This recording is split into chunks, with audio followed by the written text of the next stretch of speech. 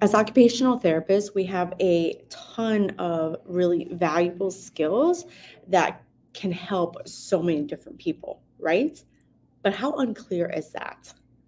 Oh, what can I help you with? What are these skills?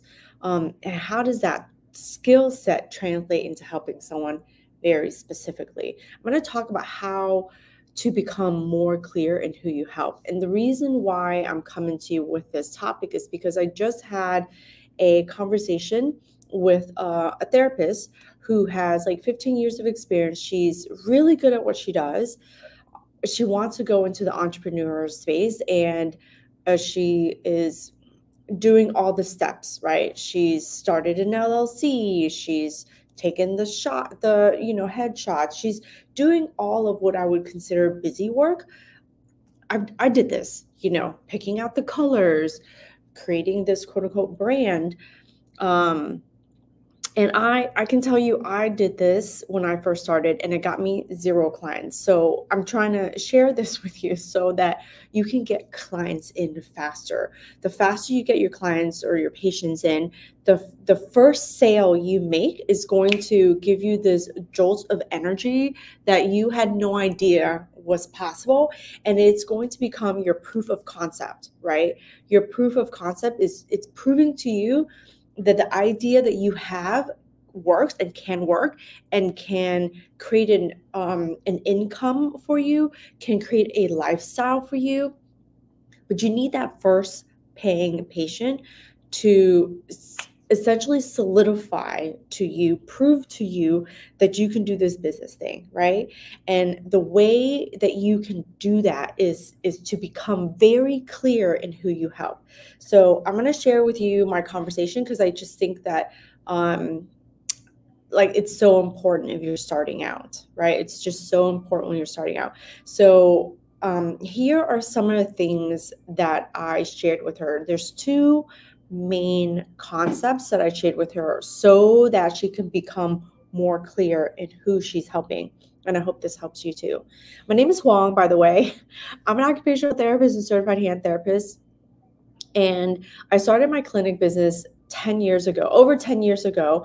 And I started Hand Therapy Secrets, mentoring and coaching other therapists to become hand therapists and eventually do what they want to do, business included, right?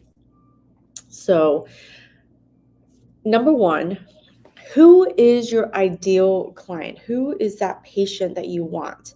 Now, it's extremely easy to be like, oh, well, I can help this person, I can help this person, I can help this group of people, I can help this group of people. What happens, and this is exactly what happened with her. I was like, so tell me more about your business. What are you doing? Who is it for, right? Who is it for? Ask yourself this question, write this shit down. Who is this for? Who am I for? And then the second question is, why would they pay you? Why would they pay you? Write out your points. Why would they pay you for the services that you said that you have? Or really, I want you to think about it from a problem solution. What is their problem and what is your solution? So write out your points. That way you can use it in your messaging and then you can use it in when you're talking to them, right? I kid you not, when I was speaking to her, that she had at least 5 to 6 different groups of people that she could work with, right? And with each one, I essentially challenged her on who would be paying for these services, because you can clearly help anybody you want to, but from a business standpoint, you need to be able to bring in some income in order to cover your expenses and then in order to pay yourself. That is as simple as I can put it. If you want to help people who are unwilling to pay for your services, your business will never take off the ground and you're going to think that you're bad when it has nothing to do with you being bad, right? Has absolutely nothing to do with your services, you as a person, the value that you can provide. It's just some pockets of people, if you're trying to, deliver to a group of people who just don't value those things, then you won't get off the ground, right? If I'm selling hand therapy services to people with hip pain, crickets, they're not gonna need or buy my services, right? If I provide hand therapy and I go to people with hand pain, oh my God, they're going to want my services, right? So it's the same concept, it's the same ideal. So who is your client? Who is your patient? Who is that group of people who are willing to pay for your services, right? And that, that is just ultimately at the end of the day, as simple as it gets, right? It is very simple, but it is hard to execute. And I can tell you, when I first started, I was all over the map. Even within hand therapy, you can niche down even further, right? So that you can, one, get proof of concept for one group of people and then get more and more. You can do a bunch of different people. You can create like a variety of clients and then see which one sticks, right? You can see which one sticks and then say, hey, based off of that, which one do I really want to do and who I want to work with. So she's using her OT skills to move into a coaching space, right? So coaching others on a specific niche, on a specific topic. And so she has a bunch of different people that she could go to. And my advice to her is you have to get really clear on who that person is. So if you want to go to a company and pitch your idea, then you have to talk to the company because the company is paying. It's just like if you're working with kids, you're not talking to the kid, you're talking to the parent because the parent is paying. Does that make sense? Let me know if that makes sense. If you're talking specifically to like a business to a customer, like if I'm talking to the patient as an adult, I'm talking directly to the patient that's adult. There's no other people. They make a decision on paying for me or not, right? So you got to get really clear. You can try both things and see which one sticks in terms of see who wants to pay, right? But then your attention is divided, and that's okay if you have one particular topic, one particular service. Like, for example, I'm going to give you an example. I provide, let me give you an example from a coaching space, and then I'll give you an example from a clinic space. I provide hand therapy mentorship. I mentor other OTs that want to start in hand therapy, develop their clinical skills in hand therapy. Now, I can go to big companies, right? I can go to big companies and I can say, hey, who's a hiring manager? Who's a clinical manager, developer? I'm going to pitch my classes and my mentorship program to them and get them to pay for all the therapists. So that's one way I could do it. My other way is I can go directly from therapist to therapist, right? My company directly to therapist. I'm going to talk to each individual therapist. Are you an occupational therapist? Are you a physical therapist? Do you want to learn more about hand therapy? I'm your girl. Raise my hand. I'm your girl. You want to learn? I'm your girl, right? And I could see which one works. And they have to think about, why would they pay for me, right? Write out my points. Why would someone pay for my classes? Why would someone come and pay for my mentorship, right? And I would list out all the points of why someone would pay for me, right? So from a mentorship, like I have a product, right? My specific product, the mentorship program. Well, if you work alone and you don't have anyone to discuss your cases with, you're not learning off of anyone, right?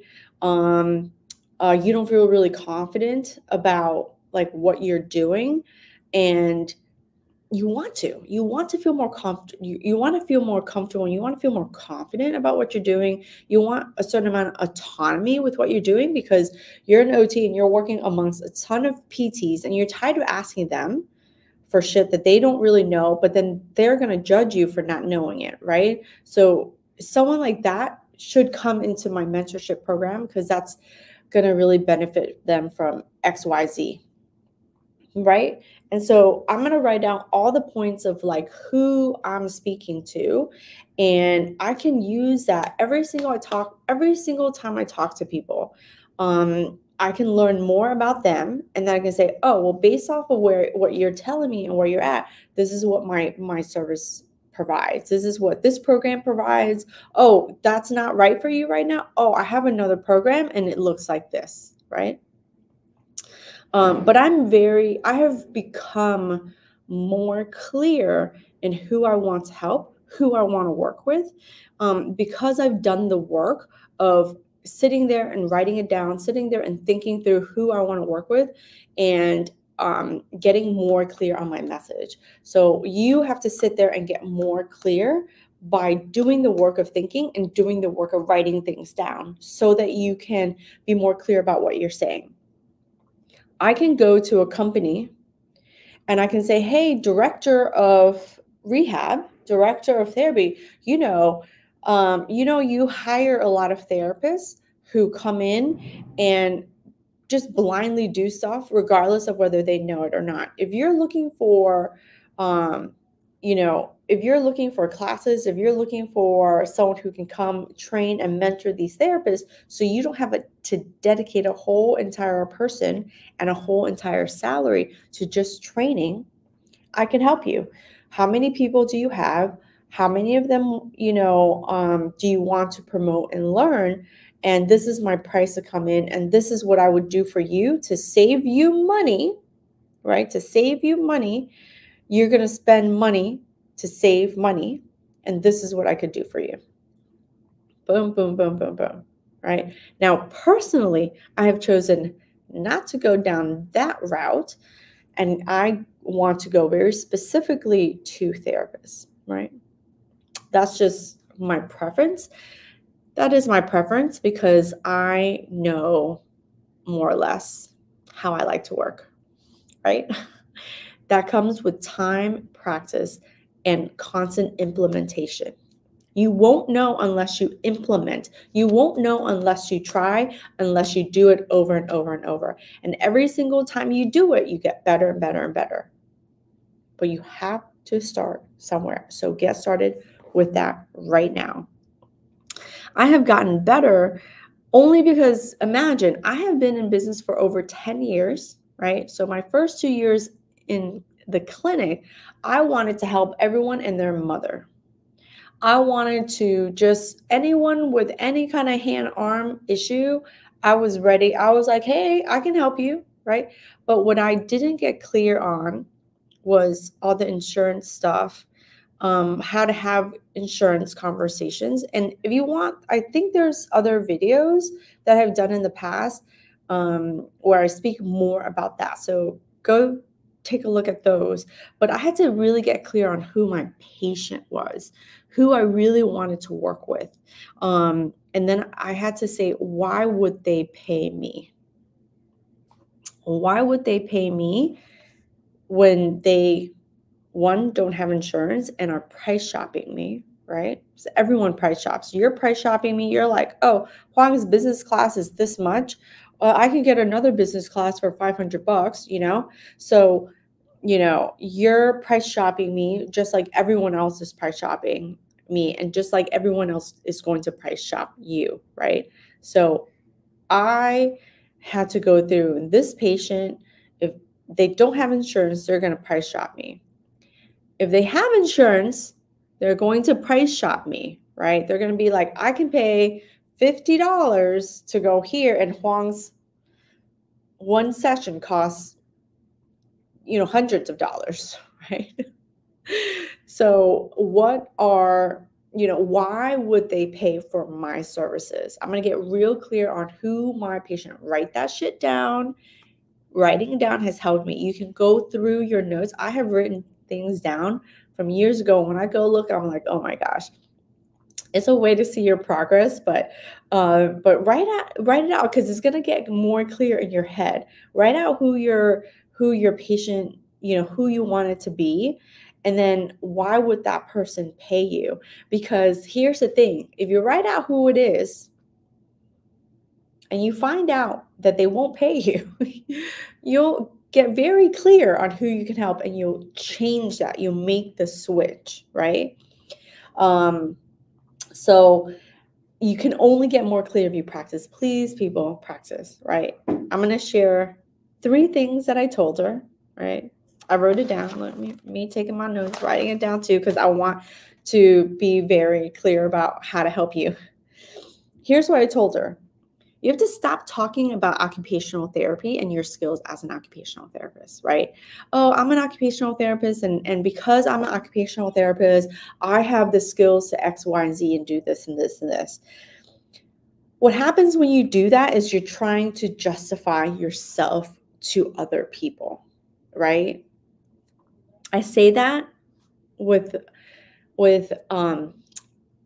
such care, right? Because I want you to do well, is to stop trying to justify the fact that you're an occupational therapist. I think in university, through internship, through working in different environments, like we're constantly having to justify ourselves, justify our occupational therapy skills, justify our, explain to people about being an occupational therapist, that we are so ingrained in our brain to fucking do that. So here's my message to you: to stop fucking doing that, right? It does not help you at all to be more clear in who you can help, right?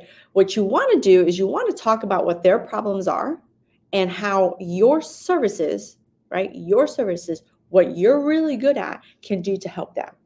And that's it. You have this X problem. These are these solutions, right? This is how I can help you. This is what I can provide for you. These are things I can do for you. Period. Right? With a T, period. But it's the when you start, find yourself talking. When you go and tell someone about your business, right? This is what she did.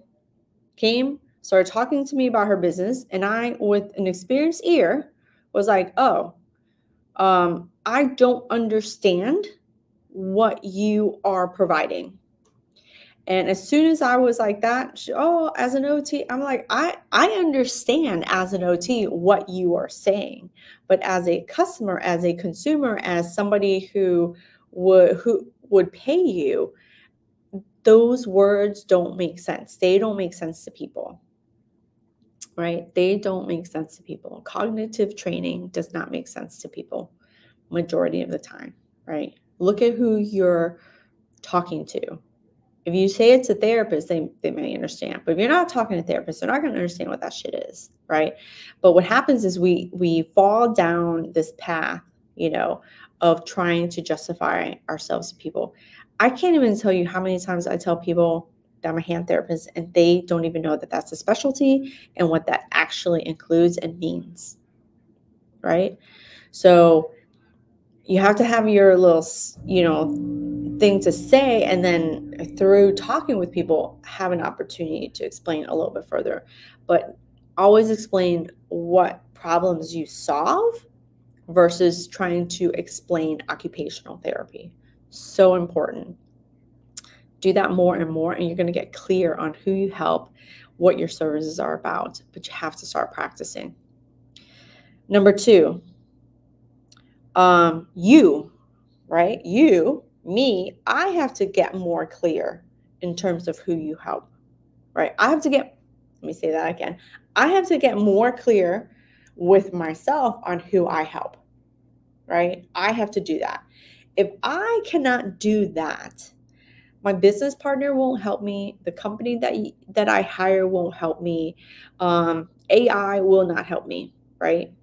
AI is very generic. Everyone is on this AI bandwagon. That's fine. That's fantastic. It does do certain things faster, but it only can produce based on your clarity.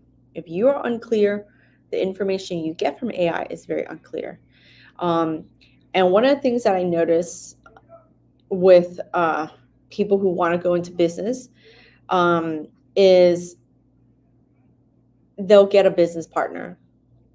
I have nothing wrong with having business partners. I believe I did another video on business partners. You have to really know why you're getting a business partner, what they come into with what you come into. But the thing is that if you don't get clear, it doesn't matter who you have in your corner, supporting you up and all that good stuff, whether you partner with them or you pay them. If you are not clear, then they cannot do the work, right? And so you're just wasting a lot of time and a lot of opportunity. So you have to do the work of getting more clear. Do not abdicate that to someone else. I'm sharing this too because I have tried. I tried to abdicate it to someone else, and it does not work. It does not work because you have to get clear on it as the business person, as a business owner. You have to get more clear.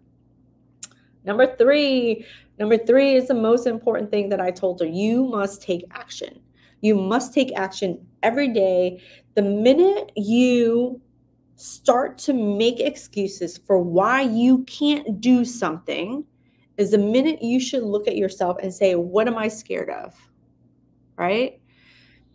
She was like, well, I had this time in the summer, but now my kids are going back to school and, I'm not going to have that much time and my business partner doesn't have much time. How the fuck is your business going to take off? Right? How is your business going to take off if you're too busy to work in your business and your partner is too busy to work in the business? How is this business going to take off? Right? You must take action. And you must take action every single day. I take action every single day. Over 10 years into the business, there might be some days I take off, right? But my point being is I take action every single fucking day. And if you are not taking action every single day to start your business, like, dude, what are you doing? Right? And my question to you would be, what are you scared of? What are you scared of? Because you're scared of something. You're scared of someone seeing that you're doing stuff. You're scared of someone saying to you like, oh, you're starting your little business and judging you. You are scared to share your perspective. You are scared what it's going to do for your life, how it's going to impact your family. I had all those fears. You have to hit them head on. Before I started my business, I talked to my husband quite a bit about it because I was like, how's this going to impact our family life? How I'm going to need help and support, how, money wise and time wise, because I can't do this alone. Right. If I'm partnered with someone like i.e. my husband being like a life partner, I don't have a business partner. He's my life partner. But if we life partners, you're freaking helping me with something. You're freaking helping me with something because I'm not doing this all by myself, right? I'm not doing life all by myself. I am not Superwoman. I do a lot of stuff. I'm a mother. I'm a wife. I'm a therapist. I'm a business owner of 2 businesses. I'm an author. I've written a book. I'm trying to write 2 more books, right? There's a lot going on. I will not do it alone. Be clear. Be clear about your fears. That takes work too. The whole thing fucking takes work. The whole thing takes work. But when you said you wanted to start your business and you started to invest your money and you started to invest your time, take action every single day and don't sleep on it, right? Don't sleep on it. The minute you start making excuses, what am I afraid of? What's going on? Like, what's happening? Right? That was my conversation with her. It was hours long, bringing it down to 25 minutes. I think I did pretty good. I don't know. Let me know what you think, if I did pretty good or not. Tell me what actions you're going to take. Leave me a comment below. And if you like more of what I'm offering, Definitely the links are below for you to grab some help, some guides, and I'll see you on the next video. Thanks.